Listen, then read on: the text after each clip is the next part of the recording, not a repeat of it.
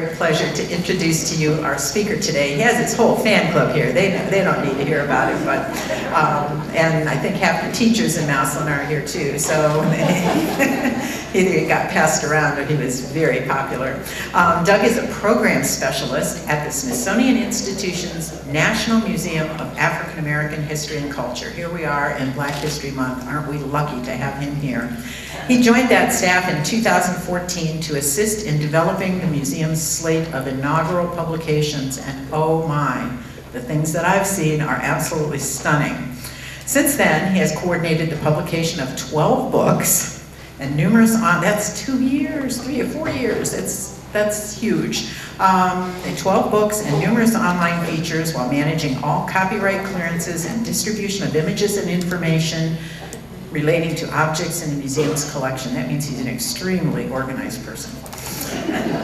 Doug grew up in Massillon, graduating from 2009. As we approach this year's big read, I would like to tell you that my first encounter with Doug was, we have one-act plays, original one-act plays every year, and I remember he starred in some of them in our very early years. So I can tell you from that performance that he's going to be a very engaging speaker. Doug earned both an MA in Media and Public Affairs and a BA in Political Communication from the George Washington University in Washington, D.C., and he's here with us today from Washington, D.C. Thank you, Doug, for being here.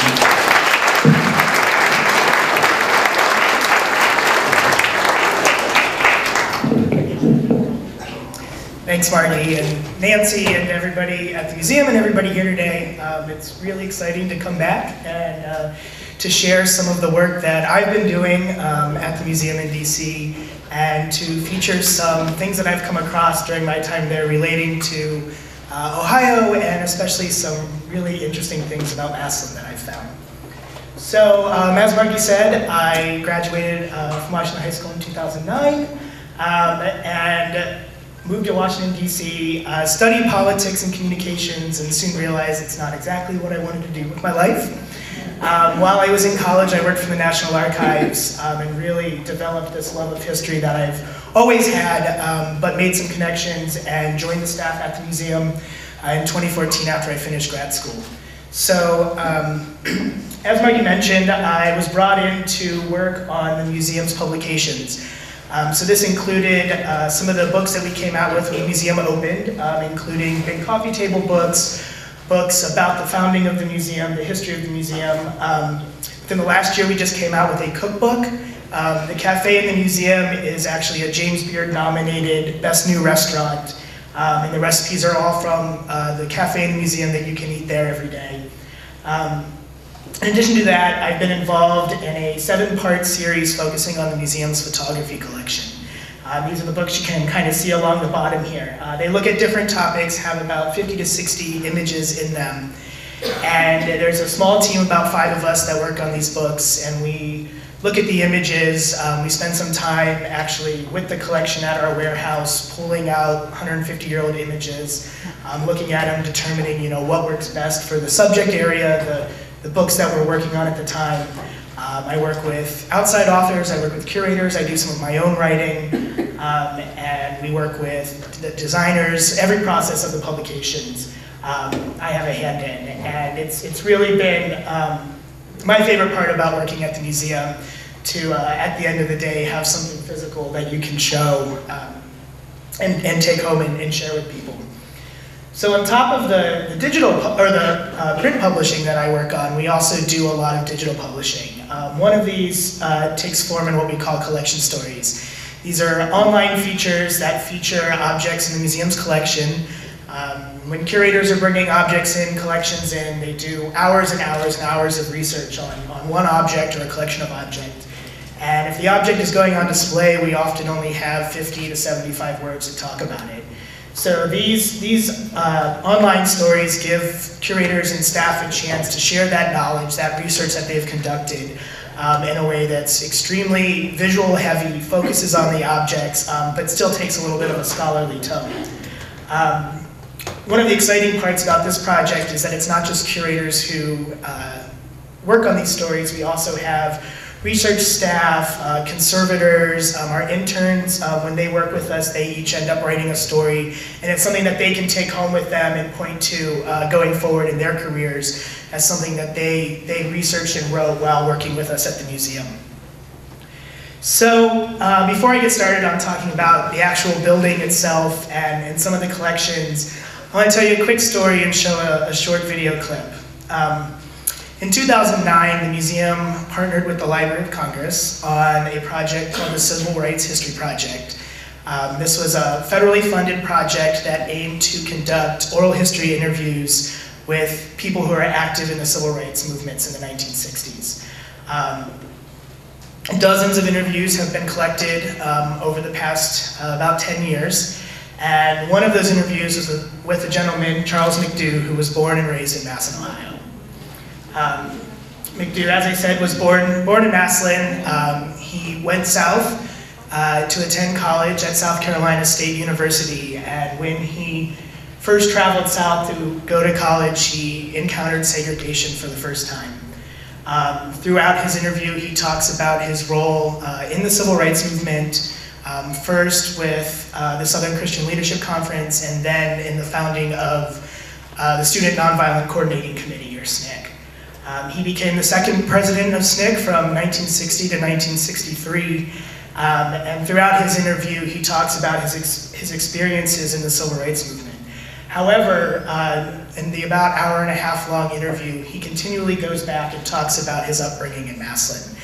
So I just want to show a very short clip to kind of highlight one of these people from Massillon and their influence on the building of the museum. I was born in Massillon, Ohio, June 23rd, 1938. Massillon is a community of about 36,000 people. It's generally known for the production of steel and football players. My father had played for Paul Brown and the Massillon Tigers. I grew up playing for Local 1124, United Steelworkers. You grew up playing for steel mill sponsored, union sponsored teams. Everybody worked in the steel mill. School like up there. Well, schools were very good. In fact, my sister was one of the first black teachers in the Massillon Public School. The schools were highly integrated. You know, you go to class with the kids, and it was really a town of worker immigrants. It was an immigrant culture. People came from all over the world to work in the steel mills. Massillon was very much an expression of the American dream. That people came from different cultures. The majority of the people who made up Massillon were immigrants and the sons and daughters of immigrants from different cultures, from Greece, from Spain, from Yugoslavia, from Czechoslovakia, and from the American South. The people who came from the American South were just as much immigrants as the people who came from Czechoslovakia. As I got older, I understood Massillon, Ohio was very much the American dream. So when Margie had asked me to come talk today, I had known about him. I'd run searches in our collections and our databases to find anything related to Massillon during my time there. I've always been curious, and I knew about this interview, but I never fully watched it. So a couple months ago, I watched the interview, and in the first 5 minutes, seeing these words were really powerful, and I just wanted to make sure I shared them with you guys all today before I really go into the meat of the museum itself. So the museum actually first came about almost 100 years ago.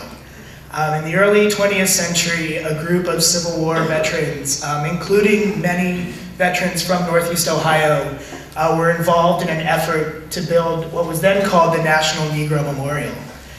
You can see on the left here the proposed design for the memorial in Washington, D.C. And the object on the top there is actually part of the museum's collection. It's a small little coin bank that was used for fundraising purposes. Unfortunately, the Great Depression came and the push to create the museum kind of fizzled out. And over the next 40, 50 years or so, there was some small work happening, but the movement really grew into the 70s and 80s. And in the 1990s, spearheaded by Representative John Lewis, the museum effort to build a national museum really picked up.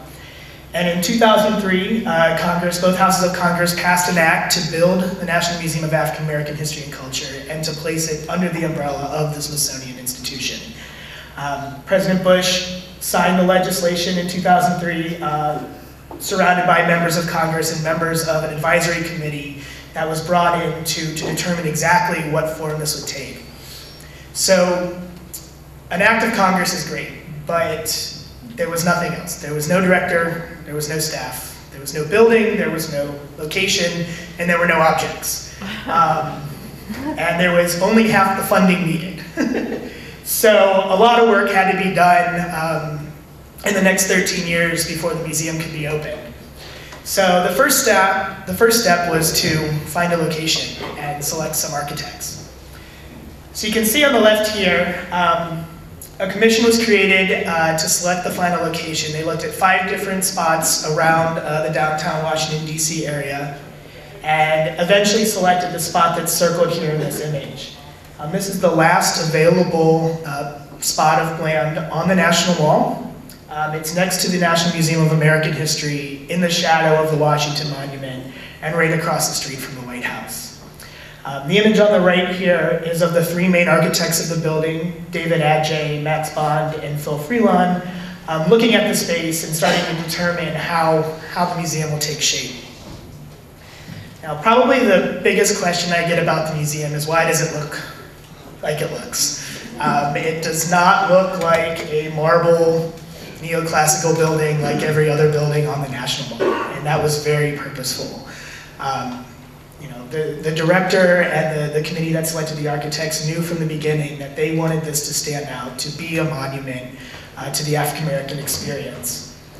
And so the image on the left is actually the original sketch by David Adjaye, who designed the facade of the building, and shows the different sides of the building itself. The 3-tiered corona, what we call the outside of the building itself, is modeled in a way to make people feel like it's rising up out of the ground, that it's lifting up. And it's modeled after this Yoruban statue you can see in the middle here, which is a carving that was used as a column to hold up a front porch in African culture. The 3-tiered corona is modeled off of this crown at the top of the statue to reflect back to African culture. And then the actual panels, the corona panels on the side of the building, are individual panels. There's thousands of them on the side of the building, and the filigree design of them is made to reflect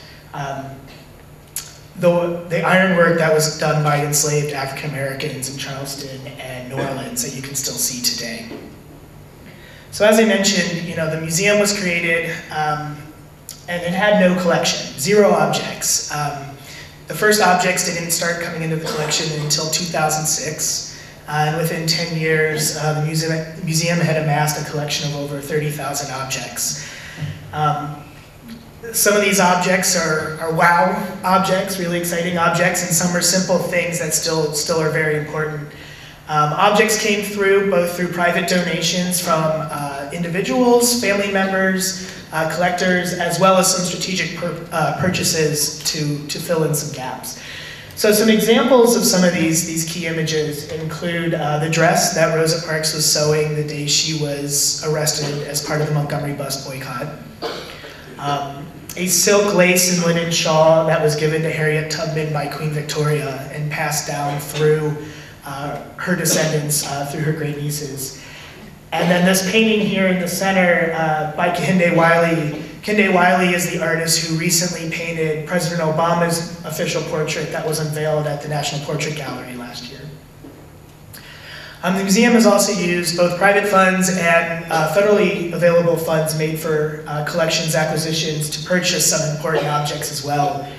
These include a trumpet owned by Louis Armstrong, an actual airplane that is on display in the museum that was used to train Tuskegee Airmen during World War II, and my personally favorite object,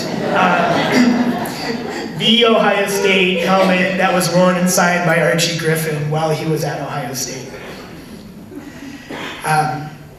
So these objects, like I said, when the museum opened, we had around 30,000 objects in the collection. About 2,500 of those were put on display when the museum opened. The museum is divided up into roughly 3 categories, groupings of exhibitions, history, community, and culture, and the objects fit into those as well. So on the top floor of the museum, you have the culture exhibitions. These include the Visual Arts Gallery. This takes the form of your typical art gallery, taking the stage, which looks at the contributions of African Americans in the theater, in film, and in television.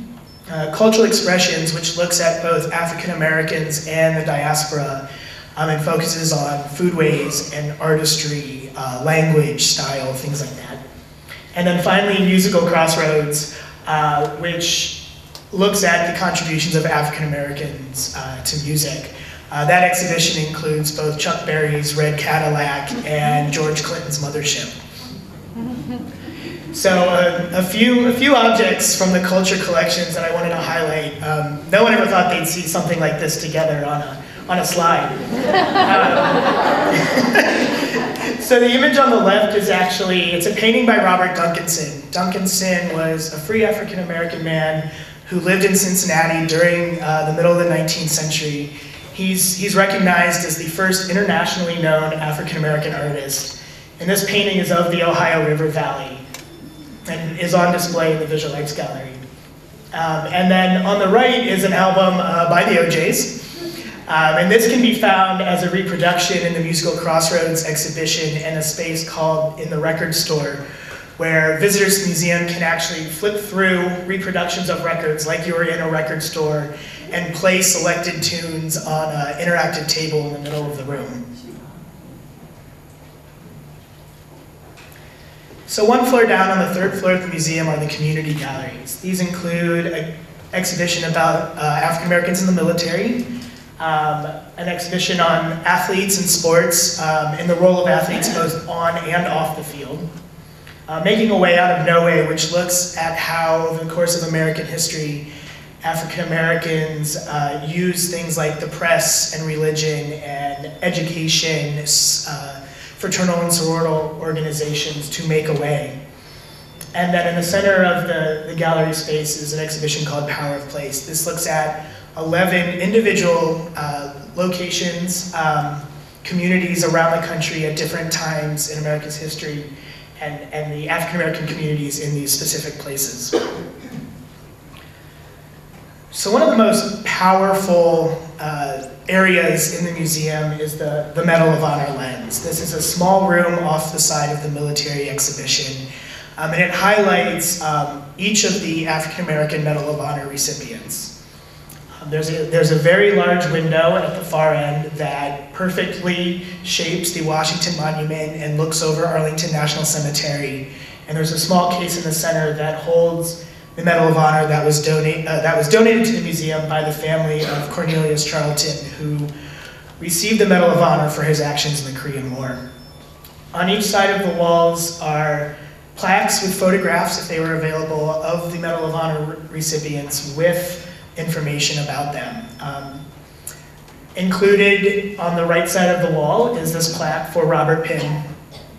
Penn was born in Stark County, lived in Perry Township, and worked on his family farm until he was 18. When the Civil War broke out, he joined the Union Army and served as a first sergeant in Company I of the 5th Regiment. He was awarded the Medal of Honor during the Battle of Chaffin's Farm in Virginia in September of 1864. And his official citation reads, "Penn took command of his company after all of the officers had been killed or wounded and gallantly led it in battle." Penn would return from the Civil War, would attend Oberlin College, would become a teacher both in Ohio and South Carolina, and would eventually return to Massillon, sit for the Ohio bar, and become a lawyer here in Massillon.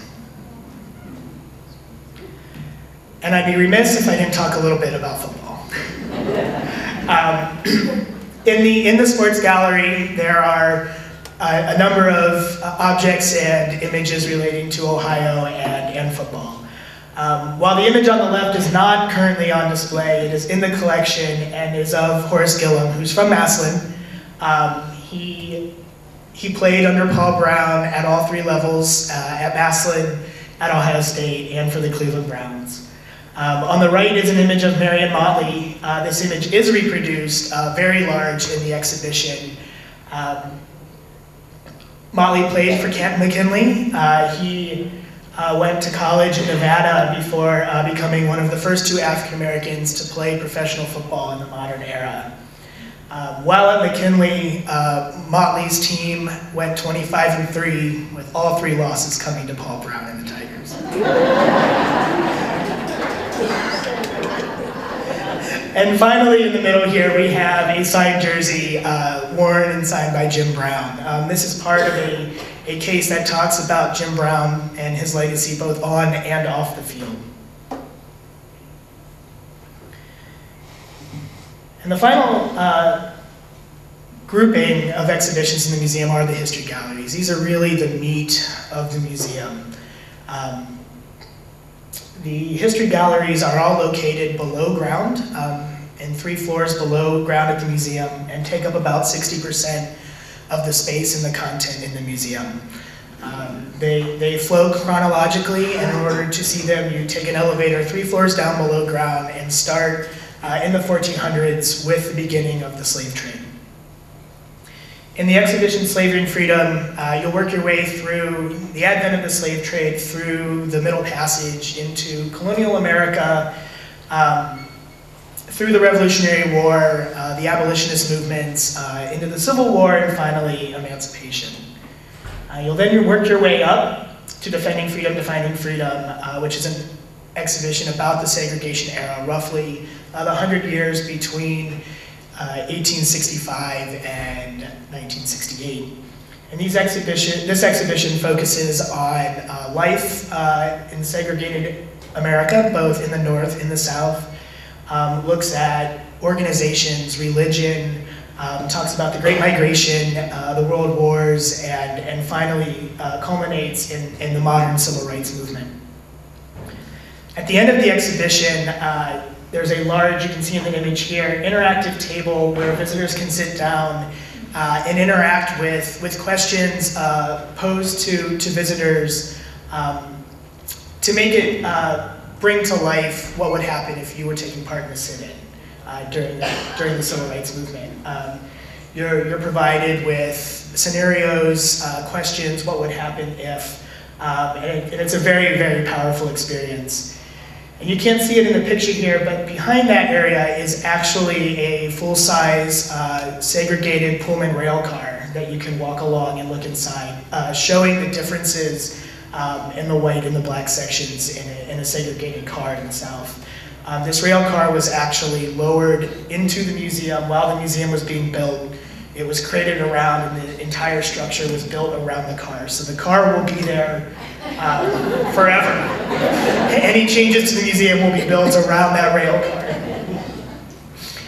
And finally, you'll work your way up to the third of the 3 history galleries called A Changing America, 1968 and Beyond. And this area looks at how America has changed since the assassination of Martin Luther King Jr.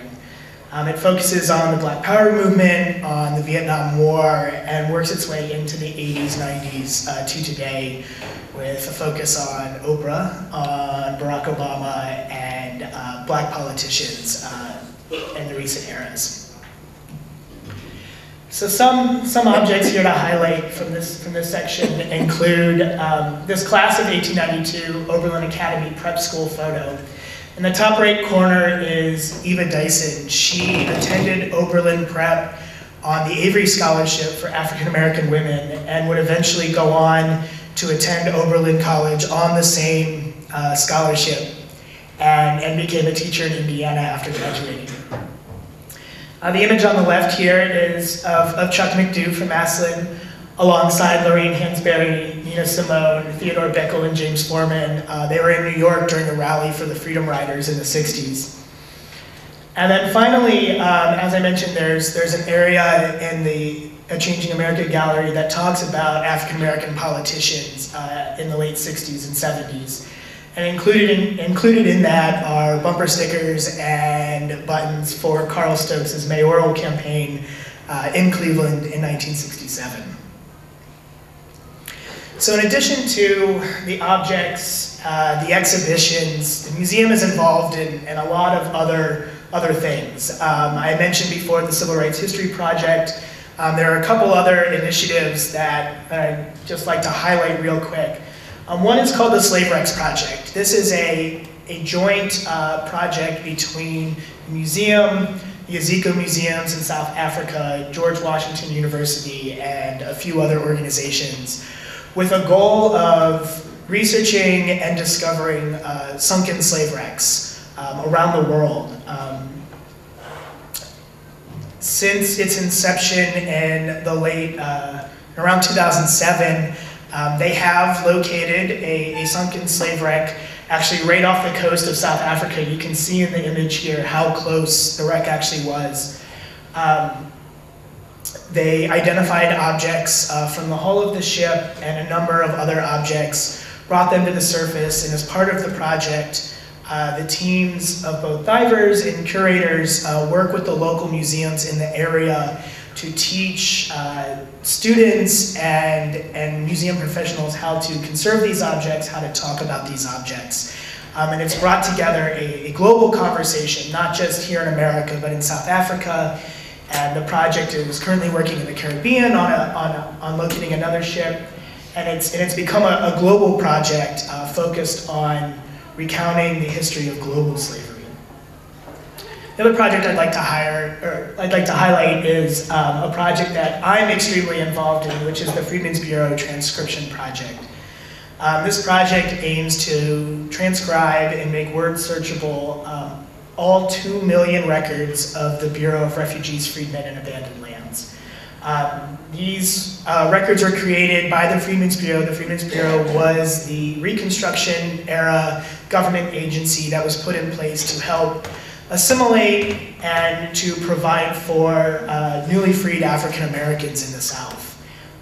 The records that are created include court records, ration records, medical records, and are a trove of genealogical information for people who have ancestors that lived throughout the South during the Reconstruction era. There are, like I said, 2 million records that we will be transcribing in the coming decades. The public does all of this work, and to date we've done 35,000 pages in the last year and a half. So it seems like a small number, but the amount of data that's already become available for people doing research on the Reconstruction era, for people who are trying to do genealogical research is really, really impressive. So, as you can see, Ohio, and especially this area, really has played an important role in the history and culture of African Americans in our country. From Civil War veterans to members of the Civil Rights Movement, from monetary and object donors to employees. The National Museum of African American History and Culture could not be what it is today without the contributions of people from Ohio in this area. So thank you.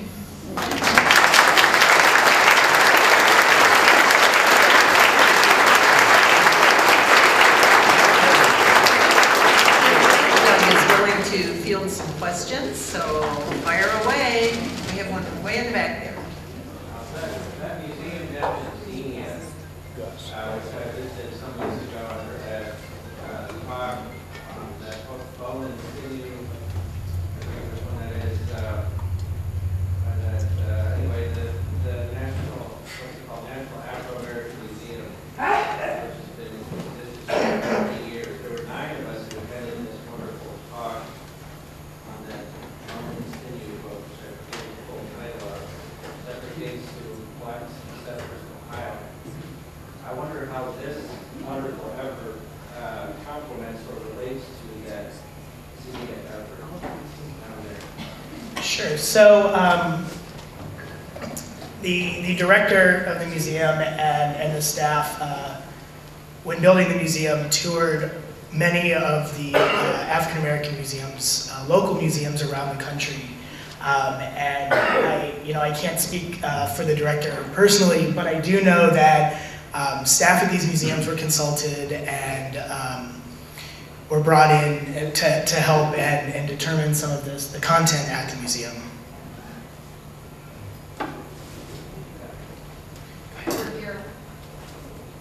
Sure. I believe there's a history of Negro culture in Cincinnati. It's fairly new, and I believe it specializes in slavery. It would be closer to us if we wanted to go visit. Yes. Go ahead. How far in advance do you have to prepare now to get into the museum these days? I was expecting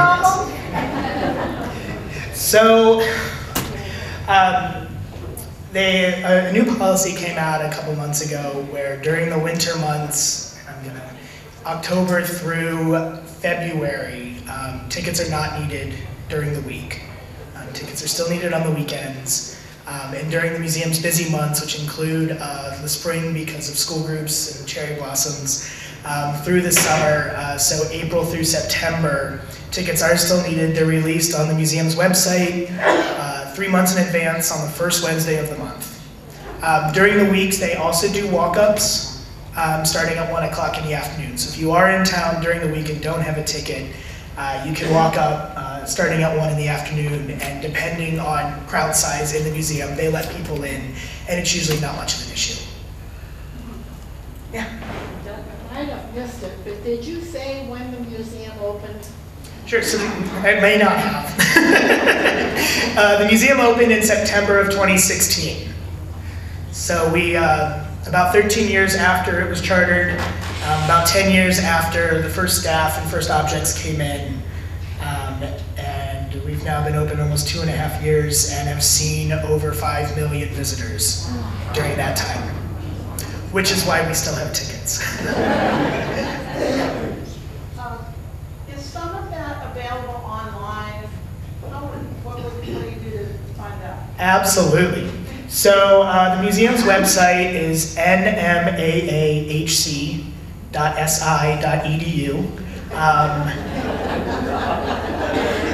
I'll throw it up here afterwards. And on the museum's website, you can view approximately 1/3 of the collection is available online, including images of objects. The collection stories that I talked about are all available on the museum's website. You can watch the Civil Rights History Project videos on the website and read about the exhibitions, the programs, the initiatives, all of that. There's a lot of information available locally for African American history, including collections. There's a lot of stories in shoeboxes, under beds, and people trying to get it out there. And locally, it's very difficult to have a program on African American history and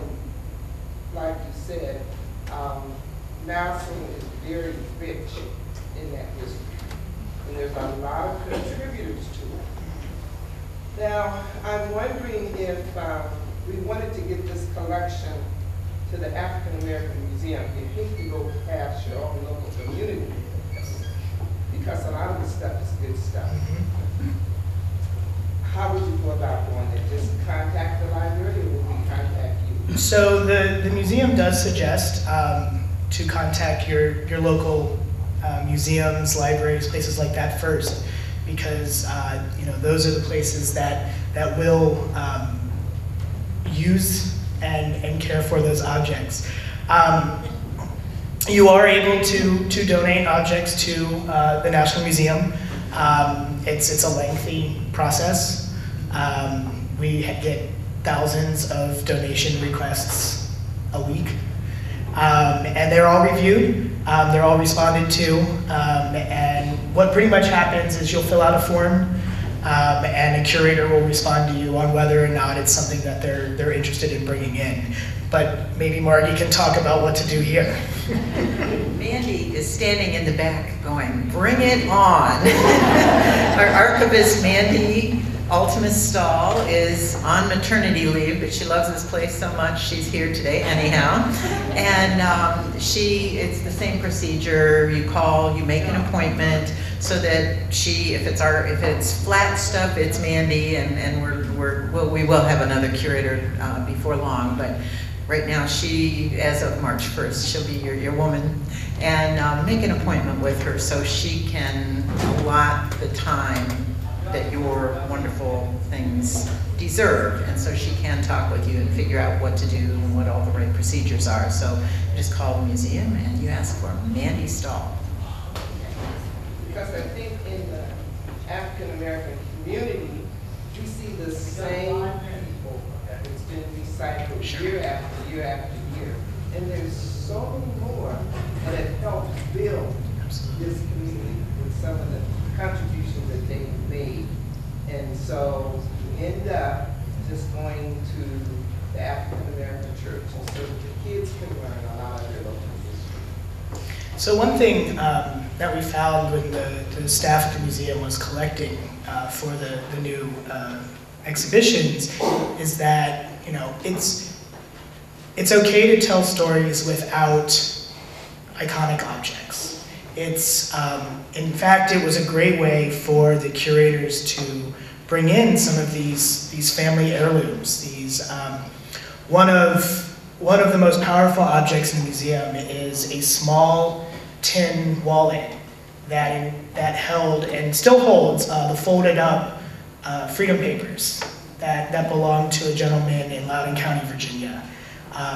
He built this wallet himself because those papers were his freedom, and he had to care for them because that was everything. And those papers were passed down through the family and donated to the museum by the gentleman's great-granddaughter. And those family heirlooms allow the museum to tell a larger story about free African Americans during slavery. I was just going to say that the Smithsonian has a wonderful exhibit, and I don't know the name of it exactly, on Africans, period. So if you're going to see this, try to go to the Smithsonian for that too. Because Yeah. it's really important. So in addition to our museum, there is the National Museum of African Art, and the National Museum of American History also has exhibitions on African Americans. Chucky McDew is my next door neighbor, about 30 years. And I used to wait on Horse Gillum at the Boston lunch. And I still remember him. He was a dollar kid. Nice guy. Any other questions? How many of you are going to rush home and try for these tickets?